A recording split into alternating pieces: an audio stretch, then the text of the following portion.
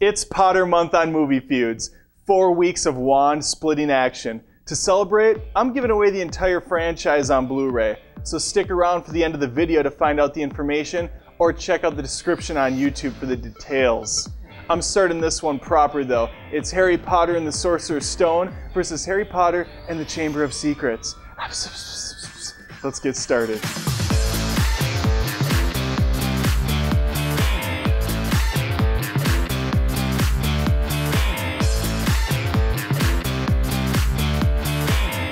There's plenty of over-the-top acting and hammy delivery, but these two films make up for it by bringing the books to life. I also wouldn't trade any of these performances, not even for the finest batch of butterbeer created.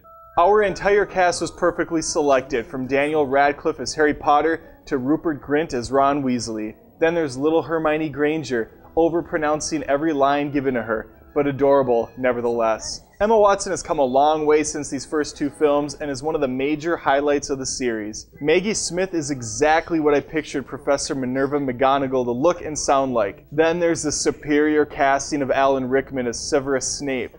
Every line takes an eternity to say. Hagrid, the entire Dursley family, Griphook, the Weasley clan, all of them, the whole lot of them. Amazing casting choices. The weakest of the bunch would have to be Richard Harris as Dumbledore. Richard Harris is a brilliant actor and he was a great choice, but the guy was just too old by the time these films came out. And unfortunately he died shortly after number 2. But I'm not discrediting this guy. He was amazing in Unforgiven, The Count of Monte Cristo, and Gladiator. The villains are spot on as well, such as Draco Malfoy, played by Tom Felton. So what separates these two? Let's talk about the differences. Well, for starters, we have annoying Mona Myrtle in part 2. Then there's Dobby the House Elf, one of the first big CGI characters on screen. He was a very poor man's Gollum at the time this hit theaters, and I recall being pretty annoyed with him overall. As the series progressed though and finished, and I saw Dobby's final stand at Malfoy Manor, I can't help but look back and appreciate old Dobby, that little house elf that could. Rest in peace, old friend. You're a free elf now. You're a free elf. You're a free elf now. I guess there are a few shining additions to part 2, such as Jason Isaacs' portrayal of Lucius Malfoy. You can quickly tell where Draco gets his charming personality from. His dad's an ass. Petrificus totalis.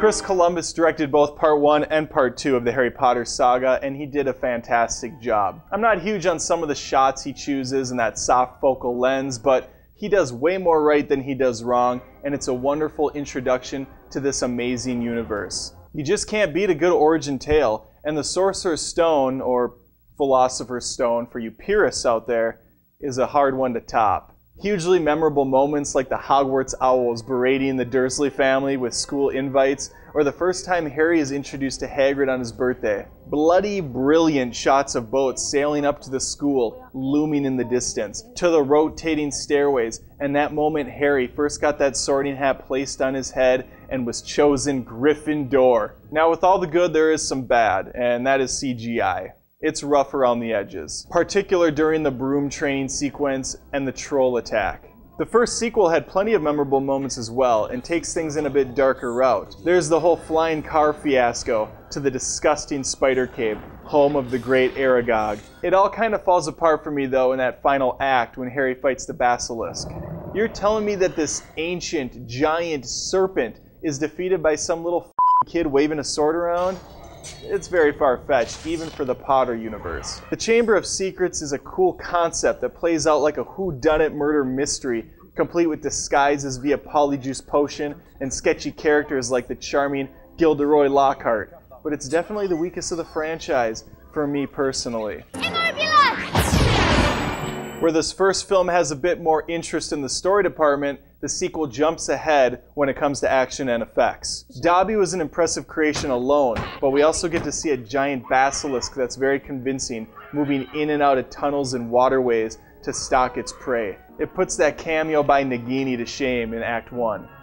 Yeah, that was Nagini that falls out of the zoo. That was him.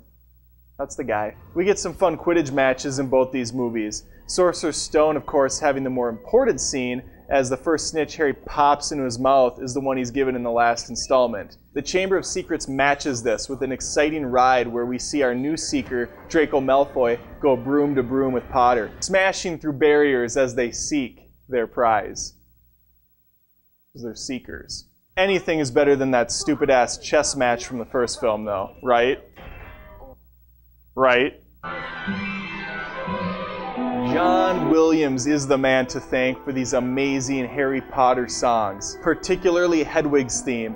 It's the main score of these films and became an instant classic right out of the gates. The first film runs the gamut with sounds, from the uplifting beats of Diagon Alley to the more intense music during the Face of Voldemort reveal. The same could be said of the sequel, but with even more adventurous tone, especially in the scenes like the spider escape or the dueling club.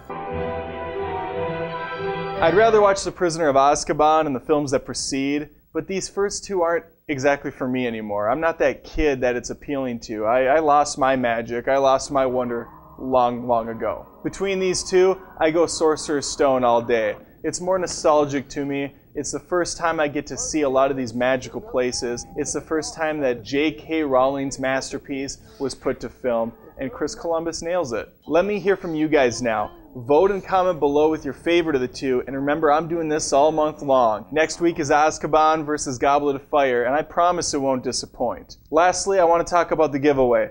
All 8 films of the Potter series on Blu-ray for one lucky winner. All you have to do, be a subscriber and comment below this video for your chance to win. You actually could get your name put in as many as 5 times if you play your cards right. Comment on this video, comment on the next one, next one, next one. That's 4 right there. Then if you tweet it out once, I'll throw you in again. That's 5 times for your chance to win the Blu-ray. More than just reviews, this is Movie Feuds. We do contests now.